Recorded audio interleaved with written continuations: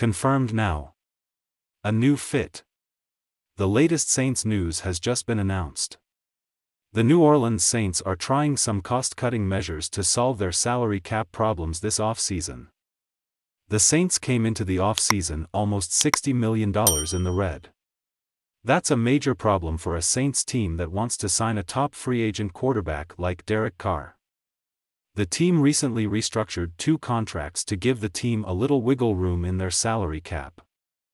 The Saints restructured linebacker Demario Davis and tight end Taysom Hill's contracts by converting the base salary into a signing bonus. The move will give the Saints another $724 million in 2023. That will help the Saints significantly, but they're nowhere close to having solvent funds for their roster. According to Over the Cap, the Saints are still about $18 million in the red this offseason.